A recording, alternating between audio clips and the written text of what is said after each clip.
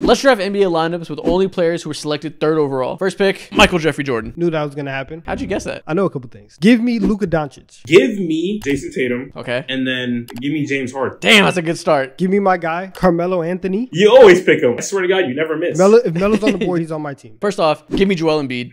And then give me Jaylen Brown to 3. All right, listen. I need a center. Give me Nate Thurman. Food. It's not moving to me, man. He has the old man strength. He's gonna be able to bully Joel Embiid. Nobody's bullying Joel Embiid. Al Horford. Al Horford. Don't make me call Al. I'll get him on the phone. Give me Dominique Wilkins, and then give me the Joel Embiid stopper, Al Horford. Absolute food. I needed 2. Pick a 4, man, please. I'm scared that Isaac's gonna pick him up. Give me Penny Hardaway. From Penny Hardaway to 2? Yeah. Give me Darren Williams, my point guard. And then give me Pau Gasol, my 4. Okay.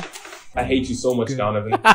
You're not seeing the heaven gates. Give me Kevin McHale. Food, but good pick. Give me Evan Mobley. Food. Absolute food.